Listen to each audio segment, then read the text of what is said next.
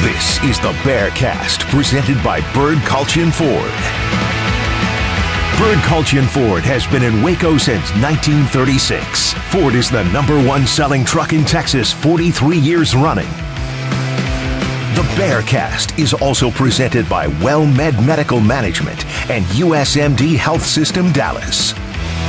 Here's Craig Smoke and Grayson Grundhafer.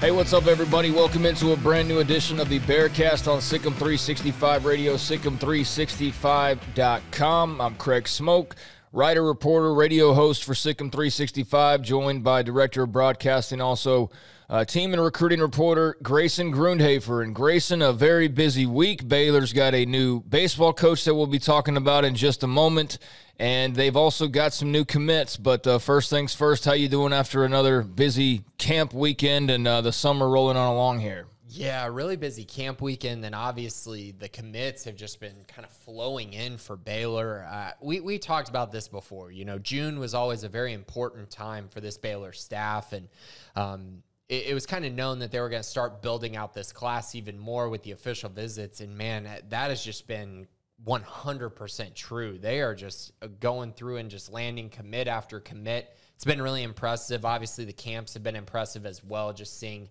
nearly, I think it was 14 offers go out from last week's camp, so they're really making up some ground there as well.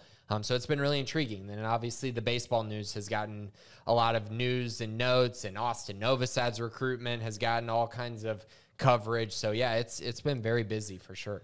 Yeah, we've got about, 3 weeks until Big 12 Media Days in Arlington. So that's coming right around the corner as well. Our big opportunity to be able to talk to and hear from Dave Aranda, as well as other coaches from around the Big 12. And, we'll have Mac Rhodes on the show later today to talk about the baseball hire. But that's where we'll start today. I mean, there's a lot of football going on, and football's right around the corner.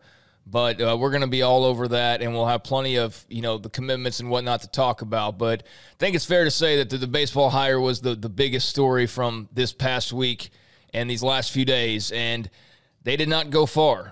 They did not go far at all to find the man to replace Steve Rodriguez, a name that was mentioned early and often, a name that was mentioned quite a bit before Steve Rodriguez was even, let go or decided to leave, however you want to phrase that.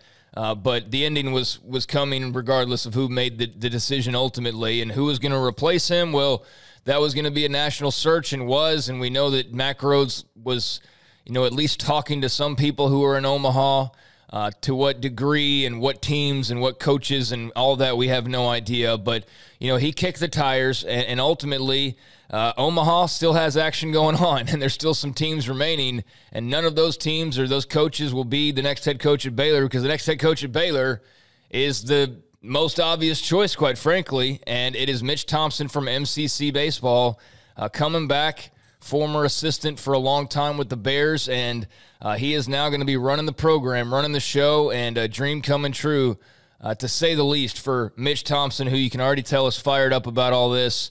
So, timeline-wise, Mac said they were going to be expedient, and they knew they didn't have forever, but they were going to take as long as they needed to make the right hire. Overall, it takes them, couple weeks to find that guy, and shoot, the baseball season's not even over yet. So it was a really quick process in that regard.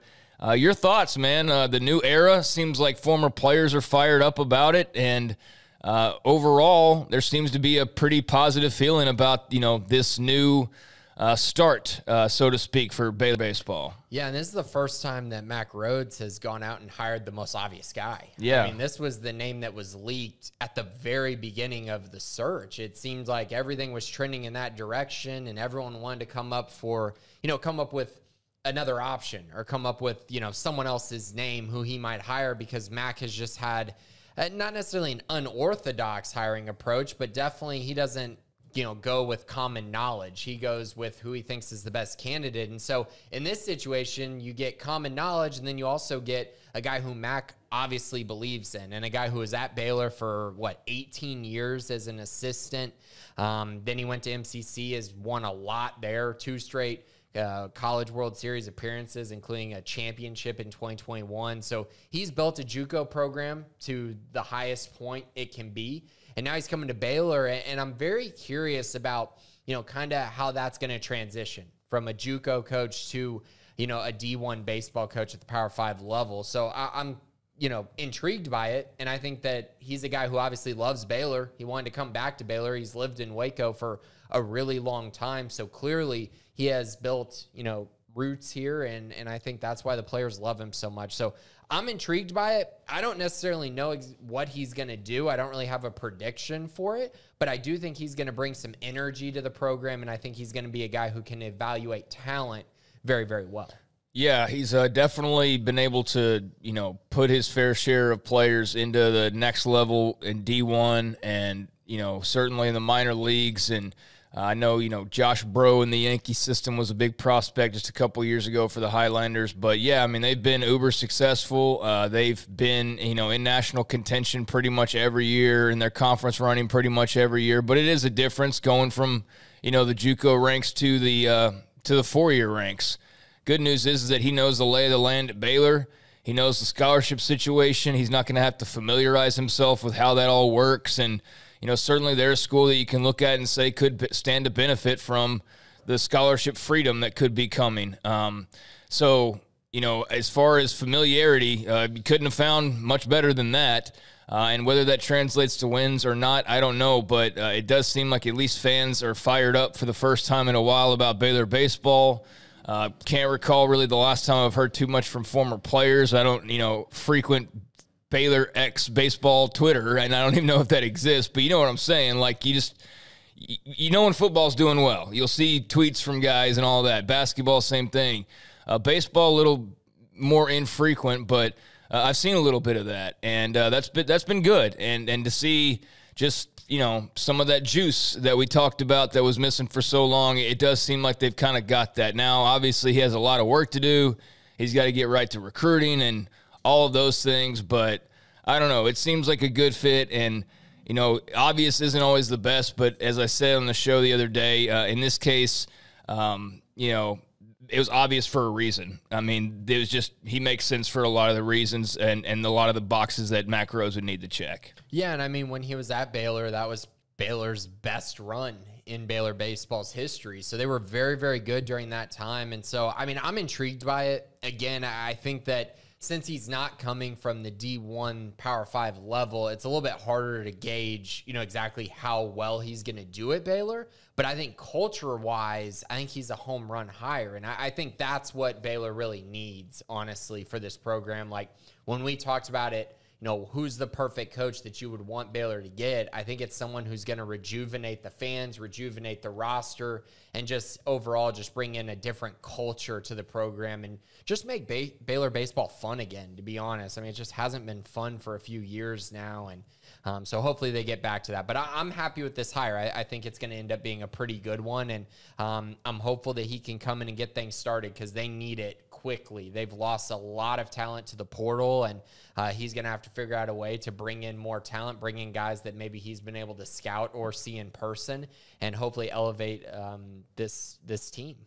Yeah, that's what it's all about now is the recruiting piece. And, not only have they had guys bail, they had guys bail directly to Big 12 schools, like one to TCU and one to Oklahoma and so on. It's just kind of weird how quickly that happened.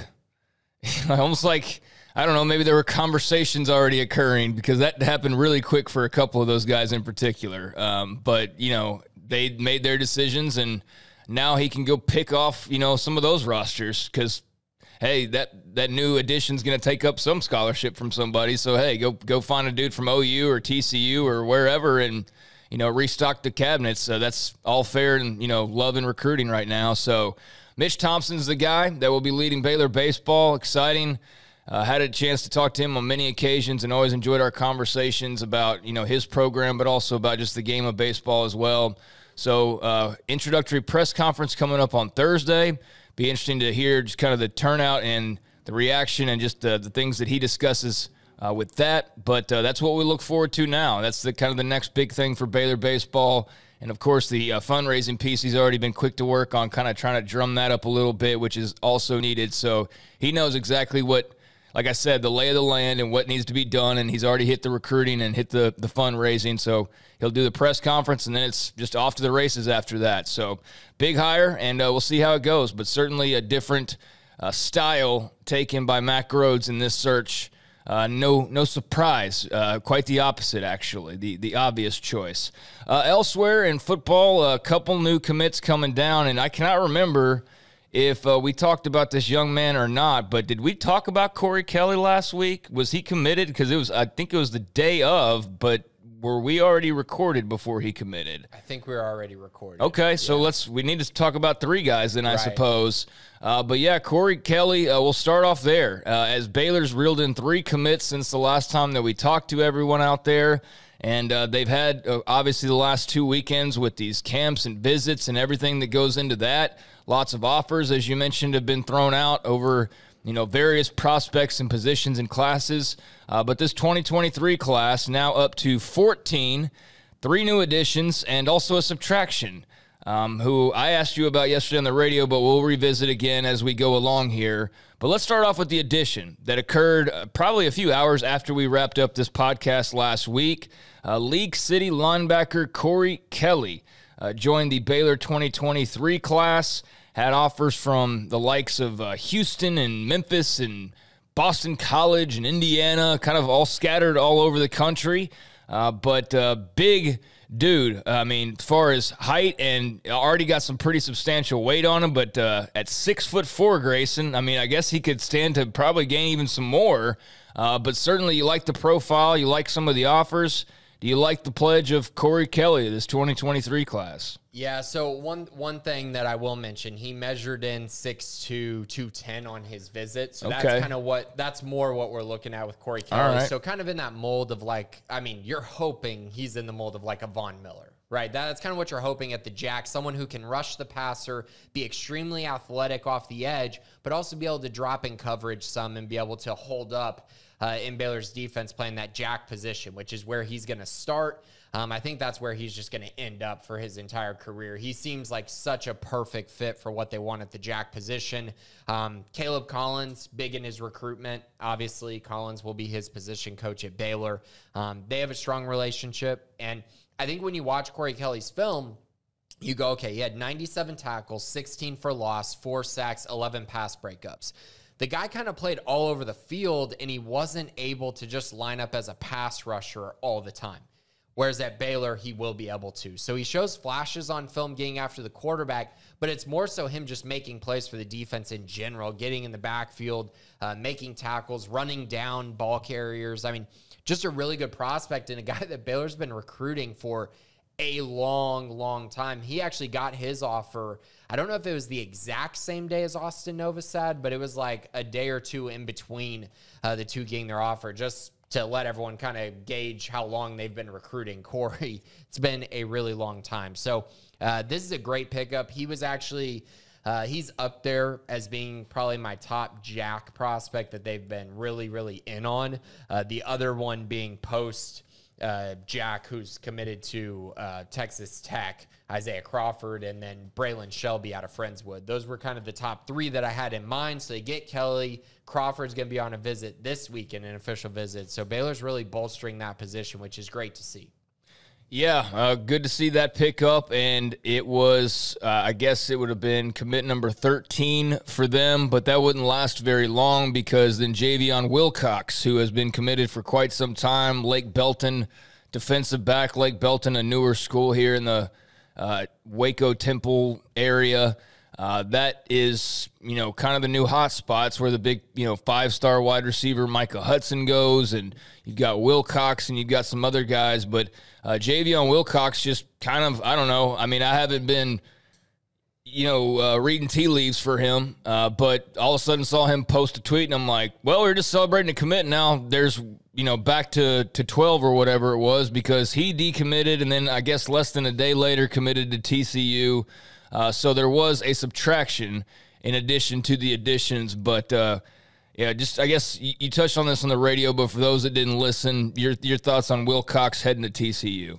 Yeah, so I mean, Javion, obviously a good prospect, but I don't know that he's what they need in this class. And so just kind of going back a little bit during his recruitment, he committed to Baylor, and then overall he hadn't scheduled an official visit with Baylor during the summer. So it was kind of weird to track that and be like, okay, so he doesn't know if he's going to take an official visit to Baylor. He's been on an official visit to TCU, what's going on here? And just kind of reading the tea leaves, it seemed like maybe his commitment was not as locked in as some of the others in the class. And so he made the decision to decommit, commits to TCU. Now, as far as the Baylor side of things, he just doesn't really, to me, he doesn't really fit what they need at the safety position. He looks more like a linebacker to me, or a safety that plays really close to the line of scrimmage, like a star position guy, which they already have with Corey Huff in this class. So again, I don't know that they really had room to take another star/linebacker, which makes me believe that it just maybe wasn't the best fit for him. So I think Baylor's going to be fine. They need a field safety much more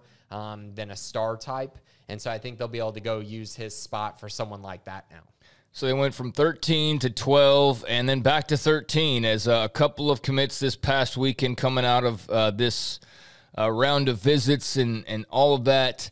So a pretty good run they've been on here in the month of June with 5 commits, and commit number 4 of those 5, and 5 of those 5 we now get to as I forget in which order these guys committed because it was pretty quickly one after the other. I guess let's start off with Bryson Washington was first, but a flip here for Bryson Washington, an SMU commit who I guess is now headed to play in the Big 12 instead. I didn't follow him a lot, but I did know a lot about him because of where he played, where he plays his high school football, nearby Franklin.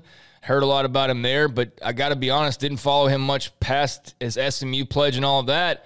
But he's the newest Baylor Bear. They've got a running back, and they've got a load of a running back at that. Your thoughts on this commit from Bryson Washington? Yeah, and Bryson's a really fun one for me just because I posted about Bryson back in 2019, and I actually reached out to him in 2019 and talked to him. I liked what I saw on film from him, and he pretty much is a guy that just does everything at Franklin, which you would expect from the best players at that level, at that 3A level. The best guys play both ways a lot of the time. So he was a guy that's been on my radar for a long time. He's visited Baylor a ton over the last 2 or 3 years, and never got an offer. And it was so bizarre that he never got offered. But the thing of it was Baylor was evaluating him as a safety or a linebacker, and they didn't feel like he was worth an offer at those positions.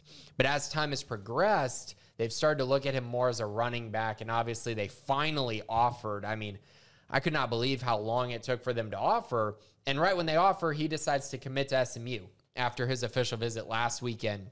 And so it's kind of like, okay, so they offered, but is anything going to come of it? Well, he scheduled his official visit the very next weekend to Baylor, showed up on campus, and Baylor recruited him really, really hard for the running back position and really sold him on it. He wants to play running back at the next level. SMU's scholarship was for linebacker/athlete, whereas Baylor was just telling him, you're going to be a running back here. And I personally think he's one of the best running backs in the state.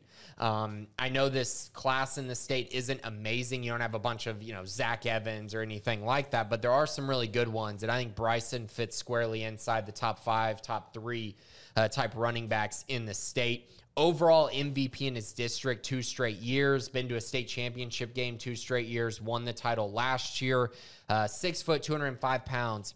Over the last 2 years, 2,856 yards rushing and 39 touchdowns on just 215 carries. He's a freak show. He also has 239 tackles on defense, so he's done a ton on the defensive side as well. And I love this pickup. I love the offer when they decide to finally offer him, and I love this now that you have him as your running back in this class, and we know how important the running back position is in Baylor's wide zone scheme, and I think he's a perfect fit for it. Yeah, and just as a player, I mean, regardless of, where Baylor wanted him or where others wanted him, I mean, Iowa State, TCU, Tech, BC, Boston College offering a lot of Texas kids, Houston, Arkansas, etc. So a pretty healthy offer list as well for those who, get jazzed by that sort of thing. I typically just go like, hey, the coaches want him, cool. On occasion you might question it if like maybe only Incarnate Word is offered a guy or something like that, but he's definitely got the offer list to go with the excitement of the commitment as well. So, yeah, Bryson Washington, a big pop for Baylor football at the running back spot, and they weren't done there. I mean, another commitment to discuss, number 14, was then in the books as they were able to add a defensive lineman that I don't know, I just wasn't paying that much attention, and Bryson Washington had dropped and was like, okay, cool, that's some of the remnants of this weekend and whatnot, and then boom, here we go with another one, and that was LaGrange's Jaron Woods, who is a big fella and who is obviously going to be a part of them revamping this defensive line that's aging. It's very talented, but it's an older group this year, to be sure.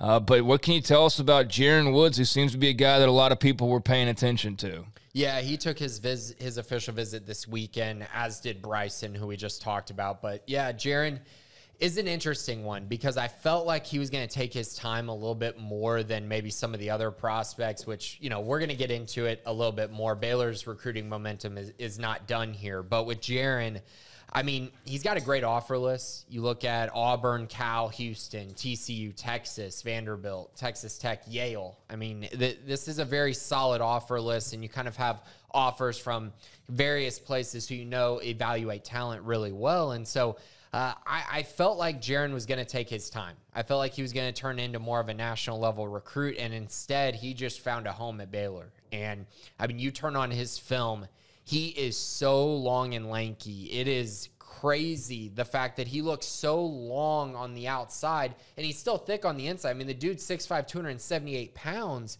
but then you think about the fact that he's so long and rangy, he's easily going to get to 300 pounds and be an absolute force for this Baylor defensive line. He fits in exactly what they want, especially with that wingspan, and just a guy who I think is going to be a high-impact guy, but it might take him a little longer to get on the field. I think that he's going to have to do some things in the weight room and get his body to the point where he can be truly a Power 5 level contributor.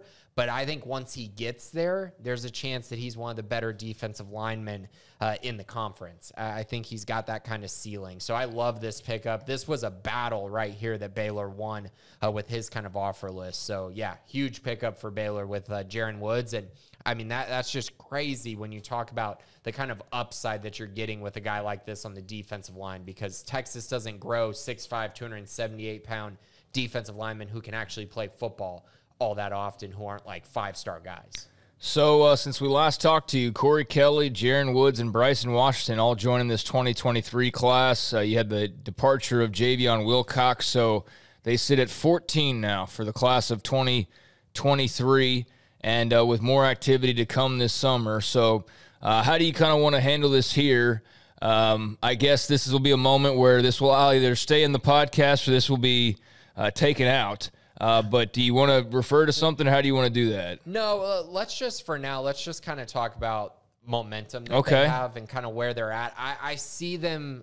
So there's two more commits that I feel like are going to happen relatively soon. Which is why I'm dancing here, is because we don't know timing on these sorts of things. Right. So I do feel like there will be two more that don't have anything to do with their official visits that are coming up this weekend. So I'll just leave it. Let's just leave it at that. And we'll talk about more of the commits next week. But I do think there's more momentum coming. I mean, they are far from done. This is one of those stretches this week and next week where I think they're just going to continue to add commits. I thought they were going to have 5 in June.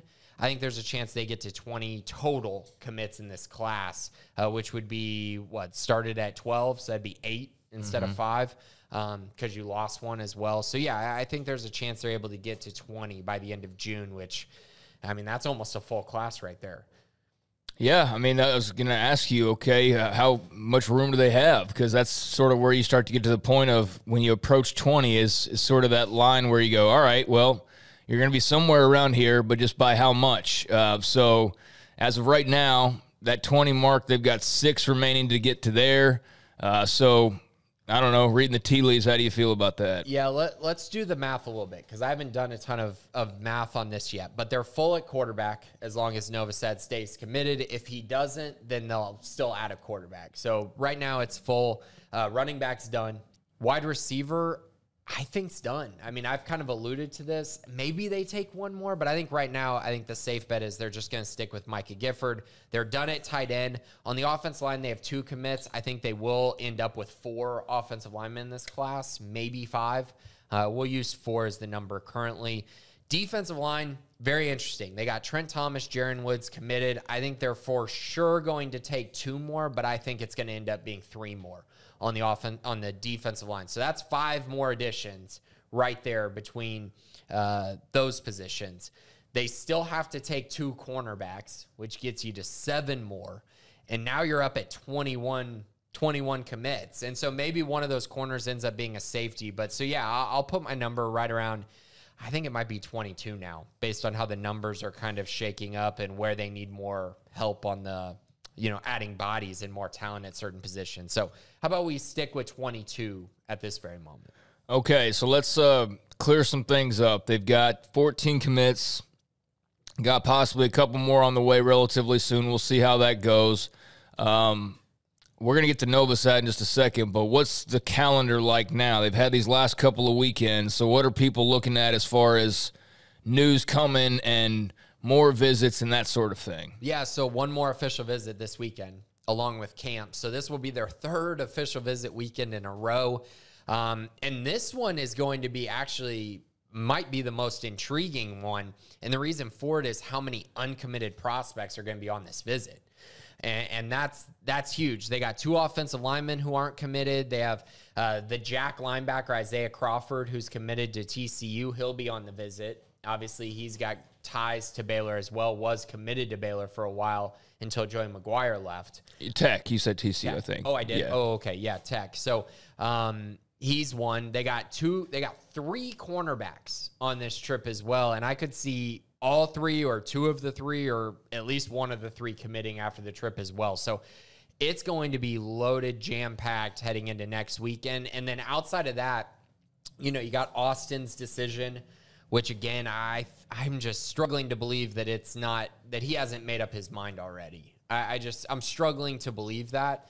Maybe it hasn't gone public, which it might not go public for a little bit, but struggling to believe that. But on the calendar, he does have the Elite 11 finals at the end of the month, which I'm expecting him to for sure have a public decision by then, as he's going to want to go to that event and wear, those guys wear Baylor hats or, have Baylor towel or Baylor gloves or whatever, Baylor shirts. Like, he's going to want to rep the school that he's going to at that Elite 11 event. So that's another thing to look out for. Outside of that, they have one more camp date in July, but I mean, really, it's going to be a lot of waiting until probably the end of the season, when they probably trickle in a couple more official visitors towards the end, as they kind of wait a little bit to kind of figure out where the class is at really after June, to be honest. Yeah, you got to see kind of where you stand. I mean, it could be like 27 commits and be like, what do we got to, I mean, they're not going to be that far. It'd be like 14. Maybe you know what I'm saying? Be like all of a sudden at 19, you're like, wait a second, we got to slow down almost here and kind of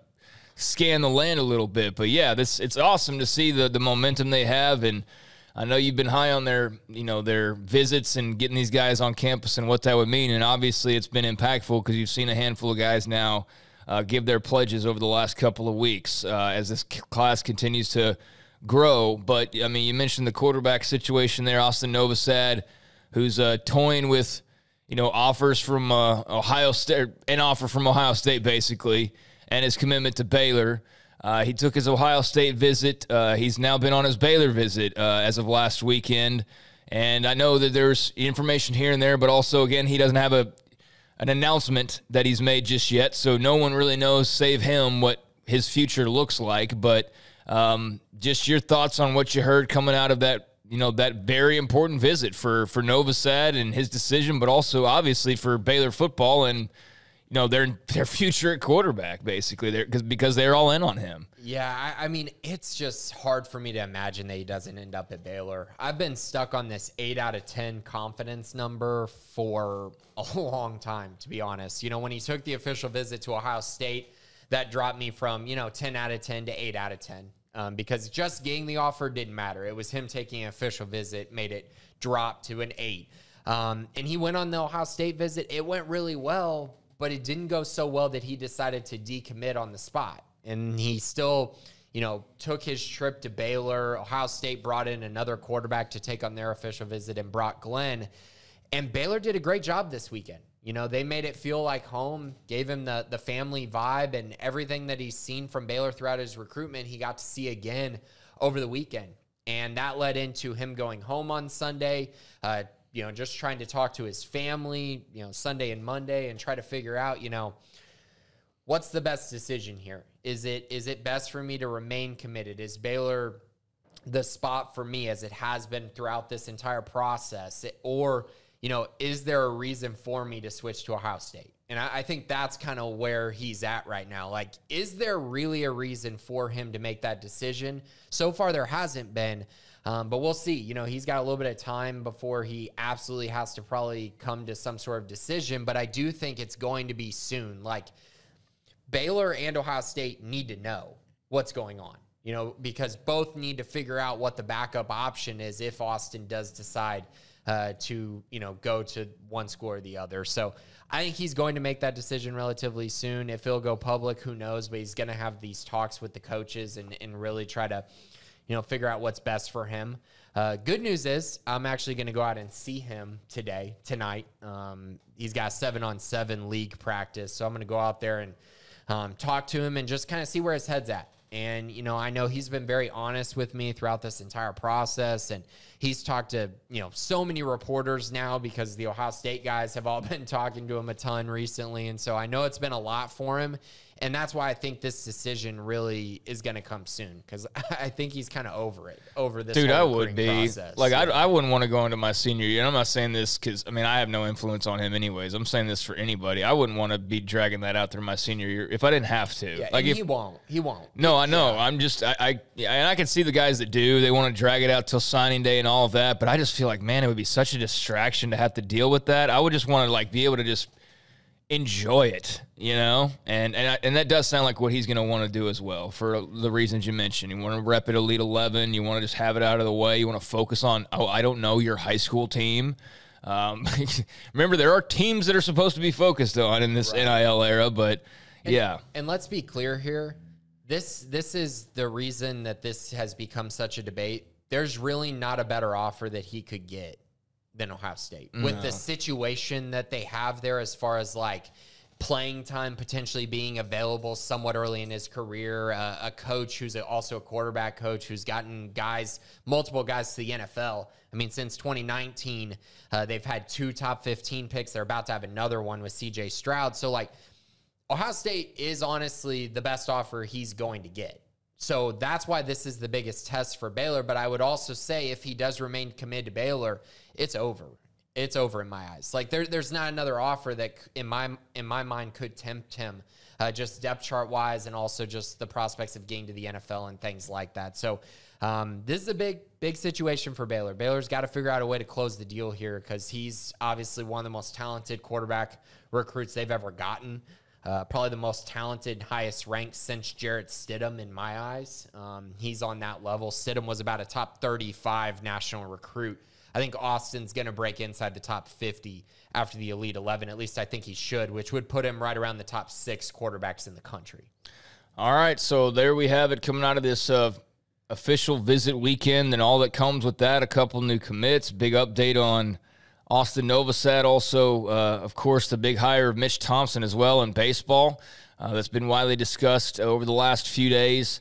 And besides that, is there anything else that you want to add into the mix before we get into a handful of questions here? Yeah, I think we pretty much have covered it all. I know there's a big official visit weekend, and people, might want a semi-preview, but just talking about some of the guys that were there that I already mentioned, I think that suffices. Matthew Klopfenstein, the tight end commit, will be there trying to recruit some guys, as will Corey Huff. So those are the 2 commits that will be in attendance trying to recruit. And we saw how big of a deal that was, especially the second weekend where they had 5 commits on that official visit, and how well it worked out for landing, some of the guys on that visit. So hopefully Klopfenstein and Huff are ready, with their Baylor pitches this weekend. All right, so that's where Baylor football stands, and yeah, we got the summertime in full effect right now. Just watching this College World Series end here over the next few days, and then that'll be all she wrote, but that'll wrap up, and we'll have, 3 weeks until Big 12 Media Days. So very interesting time that we're in right now, just a lot swirling. And we'll, I guess, close out with without much to add on, because we've already covered a lot, as you mentioned, with some mailbag questions this week. And we'll start off with Alpha Needle. Considering Apu Ika and Jackson Player both play nose tackle, how does Roberts maximize both of their playing time? Yeah, I think you're going to see Jackson be the backup nose tackle, and the backup nose tackle plays a ton in Baylor's scheme, but I also think you'll see him at, defensive tackle as well, playing, replacing Gabe Hall at times. So I think he's going to get on the field a ton. They did not bring him in just to be a backup nose tackle. That is simply not what happened at all. And so he'll play. Yeah, he was brought in originally, and he was even told that he was going to be more of an end, and part of the reason why is Apu Ika is your nose tackle, no doubt. But I think they saw as the spring went along, like, wow, he's pretty good. He can do a lot. And that's when it basically by the end of spring became he's going to play some nose, he's going to play some tackle, we're going to play him. He's going to be on the field a lot, right, is what we're going to see with Jackson Player. Yeah, he's going to play a ton, so don't get too concerned about him being the backup nose tackle at all. Like, it might be Franklin, Hall, and Ika who start, but Jackson is going to be the first guy off the bench in my eyes to get reps on the defensive line. And what a 1-2 punch. I mean, I don't know Baylor football history as well as some others out there listening, but I can't imagine there's been too many 1-2 punches at nose tackle like an Apu and Jackson Player. I mean, no, you're not going to find many. That's one of the best units in the country on paper. They got to follow through with it. It sounds like they both had productive springs, but yeah, I mean, there's going to be a lot of anticipation for those guys. I mean, in the entire country, you're not going to find two. No. I mean, it's impressive, and honestly, it's going to help these guys stay fresh and stay healthy as well by not having to play them every single snap. That just doesn't work out at this level of football, and Baylor's done a great job with their subbing. They get their top 6 guys play a ton on the defensive line. Scotty B, the Baylor King, if Iowa State doesn't make a bowl game this season, do you think Matt Campbell will be on the hot seat for the 2023 season? For sure, and I think he might just try to get out of Dodge if they don't make a bowl game, or if they go 6-6.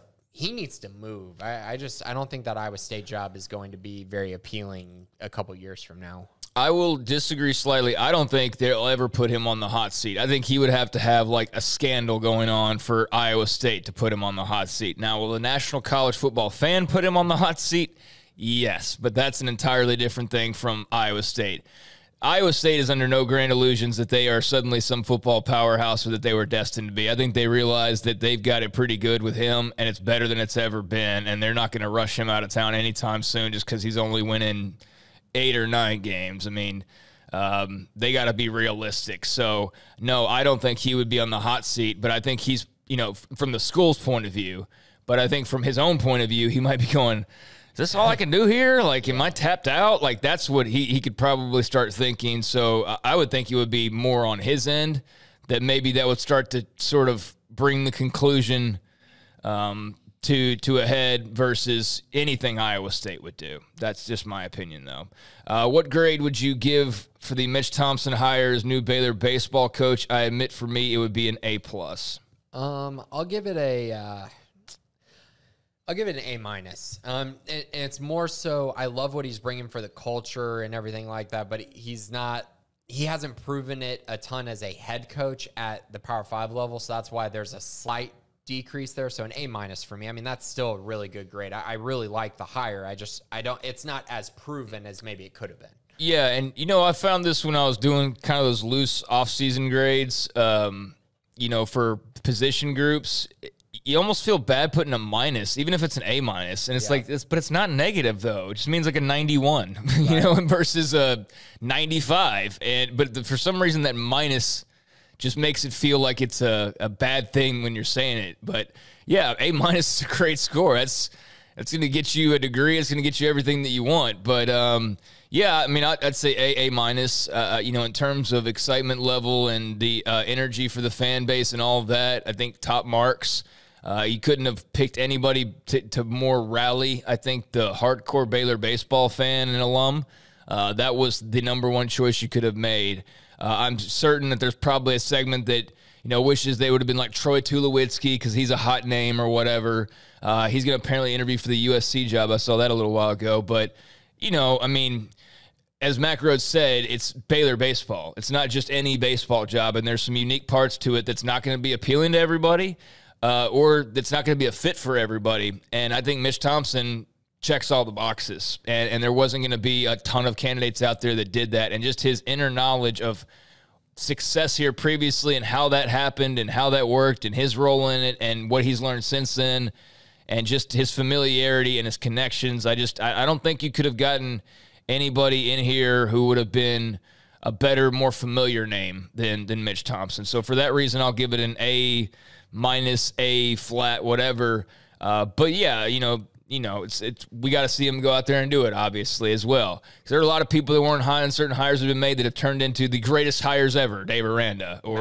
Yeah, and then there's been others that they'll never, and they turn out to be great. And there's others that you think are going to be home runs, and they turn out to be singles. So we'll see. Rule was I know people had questions about Aranda, but Rule was the one where. Oh, he's the one everybody's like, what? Yeah, and everyone hated him because he was right after Bryles, and we're like, oh, he'll never be Bryles and all this. And he's from Jersey, even though he wasn't from Jersey, which is a weird thing that people obsessed over. Like a couple people obsessed over for a while.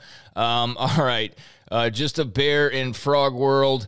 How much does a player's performance at one of these camps play into them getting an offer, or do the coaches already have a pretty good idea of who they want to offer going in? I'd say, especially with the guys that used to be here, camps are a big thing with James and Brian, Nance, that they were big camp guys, but Rule's a big camp guy. I mean, I think like the whole staff now are camp guys. I think just in general, college football are camp guys, like that's where you're going to find some of your diamonds in the rough. Yeah, but it is a mixture because the kids most of the kids who get an offer don't just show up at camp by coincidence. Right. They are wanted to come to a camp. The staff reaches out and is like, hey, we want you to come to camp. Here's a camp invite.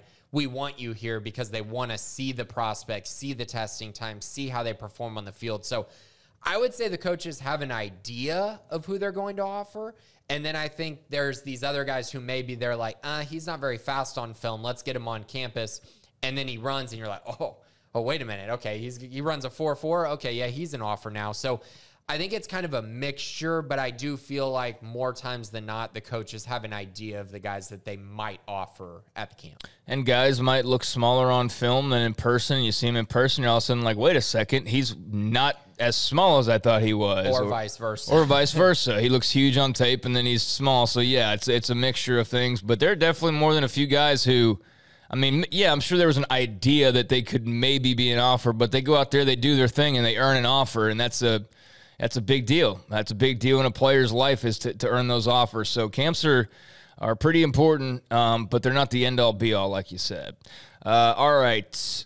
Secondly, are Baylor fans setting their expectations too high this year given the football team's road schedule? So I actually had this conversation. I know that Travis in particular has been very, very positive on this upcoming year. I think we should also ask Bear Sack's question because it's like the exact. It's just very similar. Okay, Bear Sack, we lost some good players to the NFL draft, yet Sic'Em 365 is bullish. I wouldn't say everybody, as we'll get to in a moment, is bullish on a possible better upcoming season. Are we drinking Kool-Aid a bit, or are the odds makers just really devaluing our chances to win the Big 12 again this fall? So both, yeah, like you're right, both those questions are in line. So actually yesterday I was reading something that Travis had written, and I was just sitting there thinking like, man, he has been just really positive about this upcoming year. I mean, like, I don't, sunshine pumper has a negative connotation, so I don't want to, but, kind of sunshine pumping in a way, like, hey, they're going to be even better next year.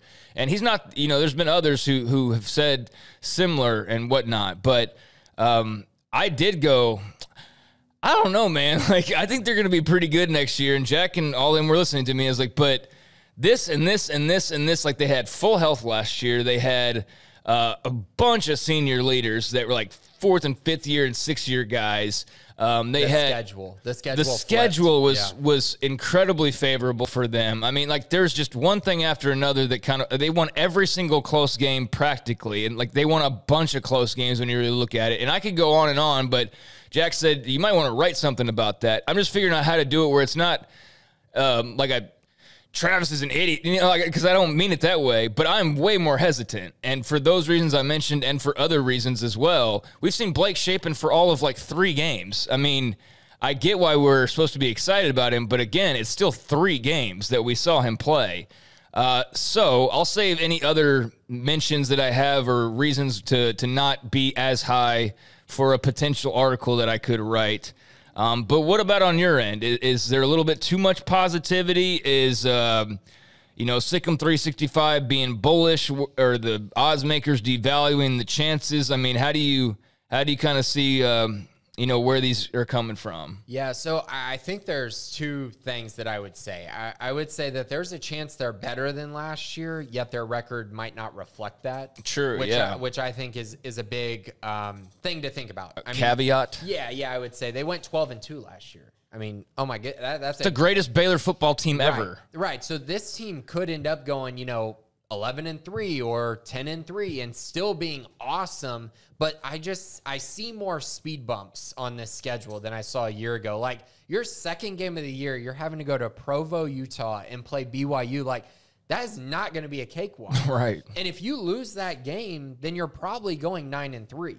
And it's a very losable game. And so I also look, you got at West Virginia on a Thursday. Has Baylor ever won at West Virginia? I think people are just like, oh, West Virginia is not good. Baylor's easily going to win that game. And it's like, I can't remember Baylor winning in West Virginia since they've been in the Big 12. I don't think they have. I feel like they have, but I don't know off the top of my head. So 12, they got routed. Or no, 12 was the 70-63. 14, Petty broke his back, and that ruined their season.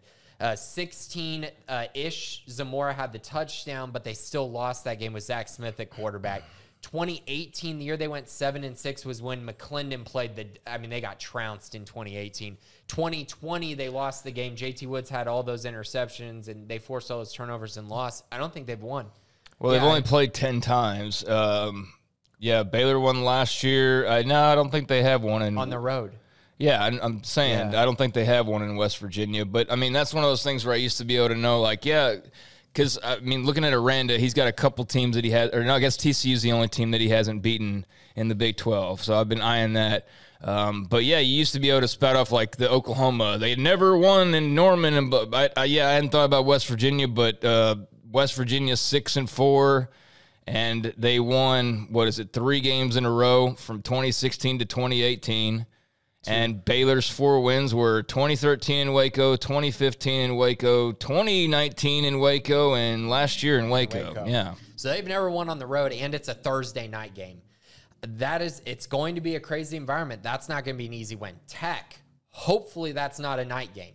You're praying that is not a night game late in October, and then you go to Oklahoma and to Texas. I mean, it is a daunting schedule. Texas on Black Friday. Right. It's a daunting schedule. So I understand the road concerns. I do believe this team is, quality-wise, if you were just to say, throw this team on paper, how many games should they win? I would probably say they should win 10 games. I really believe that. I think the talent on their roster says, okay, this is a 10-win team. And then it's just about the close games. Which way do those close games go? So I think right now I'd probably project them to go something like 10-2 or 9-3. And I don't know if I can convince myself that they're going to go 11-1. This schedule's tough. So I'm kind of on the fence right now, I would say. If they get the 10 wins, I would be over the moon for this team. I mean, I know that might be, not quite what people expect or whatever, but I think hitting the 10-win mark any year is a big deal. Like, if you can just consistently hit 10, then you're going to ultimately win a bunch of trophies and things like that. But yeah, coming off of last year and how close a lot of those games were and how fortunate they were. I mean, just their health piece. I mean, you think about it, for the most part, they stayed pretty dadgum healthy. There were bumps in the road, but remember Terrell Bernard went down early, and then he was back 2 games later. It was whew. But you thought you had lost him for the year, in early on. And there's times where Petrie was slow to get up. You're like, oh, my God. But he was always back out there. And there's always had guys back out there. So, yeah, I mean, they were fortunate in a lot of different ways, and you just can't guarantee that. So, yeah, if they were to win 10 games, they could have a season as enjoyable in probably some ways. But, 12-2 is 12-2. I mean, that's tough. I mean, if they go 10-2, they could still be in the Big 12 championship. Sure. I think that would probably get them there still. So one thing I would also say, as long as they're healthy, I do think betting the 8 is the Vegas line right now for Baylor. I actually think 8-4 is their floor. I don't see them being worse than 8-4 as long as they're not hurt, right? As long as the whole team doesn't get hurt, I don't see them losing more than 4 games on this schedule. Like BYU, Iowa State, Oklahoma State, West Virginia. Maybe they'll lose 2 of those, you could maybe argue. And then at the end of the year, Tech, Oklahoma, Texas, maybe they could lose 2 of those. But I don't see them being any worse than 8-4 next year. And that's why I'm kind of saying 9-3, 10-2 is kind of where I'm at right now as an expectation. I think any worse than 8-4, that'd be a massive, massive disappointment with the team you got coming back, and that would have to be because of injuries or things of just unforeseen, circumstances to go to an 8 and anything other than an 8-4. An 8-4, you can justify having a really good team and just having a tough schedule, but you start dipping into like barely making a bowl game, that would just be an awful follow-up to last year with all that you had coming back. So, yeah, Bear Sack and Just a Bear and Frog World, I'm with you. Like, on the whole, getting a little amped up for this year. Like, I think this is going to be a really good team, but following up the road that they had last year is going to be awfully difficult, even if somehow the team is better on paper and on the field. Just getting those same results and that same bit of fortune here and there, it's improbable that that's going to happen 2 years in a row for you, but it'd be awesome if it did. I mean, this team definitely could, run the damn table, and they could also lose 4 or 5 games if, certain things go a certain way. That's what's going to be fun, is the anticipation over this next, stretch, a few weeks, and then just finally getting into these games, man. We've been talking about so much other stuff. Like, I said this on the show yesterday, just ready to see these teams play. Like, I'm tired of everybody's sunshine pumping. Everybody's better than they were last year. All right, now I want to see it. Like, okay, West Virginia, does JT Daniels really make that much of a difference for you? He probably should, but does he? Does Quinn Ewers become like the first 4-time Heisman winner after all of this talk we've heard about him? Bijan, like, there's so many. Is Oklahoma going to remain an offensive powerhouse? Yeah, like, does Levy just come in and it's just like he was still at Baylor years ago? I mean, there's so many questions and so many things that people are excited about because it's new or it's a change or it's whatever. And it's like, not all these coaching hires are going to work. No. Not all these transfers are going to be great. So that's what I'm fascinated by is, the actual real deal I results. am too. I 100% am. I've seen people mention the Big 12 without mentioning Oklahoma State, which is hilarious to me because Oklahoma State's going to be really good again. Everybody's just dismissed Iowa State like they're nothing now Iowa all of a sudden. I mean, and then it's hilarious. Like, is Kansas State getting Colin Klein reincarnated, or are they just going to get a guy who has been very mediocre his entire college career? Who's going to cost them 4 losses by throwing a pick at the end of the game or fumbling like he did at Nebraska. And people are counting on that guy to be potentially the best quarterback in the Big 12. But athletically, he could be in a very simple offense like that with Deuce Vaughn. He could be, He could be until he tries to hand the ball off to Deuce Vaughn and fumbles the ball and it's returned for a touchdown. And you're like, oh my gosh, this is the same guy who he's been his entire career and he's doing the same thing. Yeah. So there's all those questions. And that's what's fun about the offseason. But we are kind of at the point now where it's like, all right, now I want to see it. That's where I am right now. So we're getting close. And that's a very valid question to be asking because it's just funny. I was saying the same exact thing yesterday of like, man, there's almost a little too much sunshine going on right now, but we will see how it works out. Moats Ark will close us out here. What's the latest on prospective hires and notable names for Mitch Thompson's staff? I don't have anything in that regard. Mitch Thompson will be, again, introduced, was it on Thursday, guys, the press conference, and we'll, I'm sure, learn a lot more then. But I don't know anything about prospective hires or anything like that right at this moment. Yeah, I don't know anything about any of the hires that he might make. I'm sure he'll probably bring over a guy or two from MCC, I would think. I would think so, yeah. we'll see. I think he's going to build a very nice staff regardless, and hopefully he gets a little better injury luck than Steve Rodriguez did over the years at Baylor. Yeah, I mean, that didn't help matters at all, but it's fun to see how fired up Mitch Thompson was. I mean, some people say a dream job, but you can tell this really is a dream job for him and something he's thought about for a long time. I don't know if people got to hear former Baylor head coach Steve Smith, who I know has his fans, has his detractors too, but he went pretty personal and in deep on, the hire of Mitch Thompson and their past and their friction and their love for one another and all that. And it was a really, I thought, eye-opening sort of interview with Steve Smith last week on Sic'Em 365 Radio. So check that out if you're a Baylor baseball fan and haven't already. And, I look forward now to hearing from Coach and hearing what he has to say on Thursday and get him on Sic'Em 365 Radio and, being able to talk to him. It'd be weird. All the times to talk to him as MCC coach, and now he's the Baylor head coach. Just kind of crazy how life happens, but very excited to see what the future holds. So, Moats, I'd love to have an answer for you, but I think we'll learn more about that in the coming days. So hope to have an answer for you sooner rather than later. But do appreciate the question and appreciate everybody else's questions as well. Obviously, very busy week, couple new commits, new baseball coach, and now that new baseball coach has got to be introduced and make some hires. And we've got women's basketball's got their camps that were going on. You've got men's basketball that's just got the momentum building towards next season. Football, obviously, there's some excitement. People just don't know how excited to get.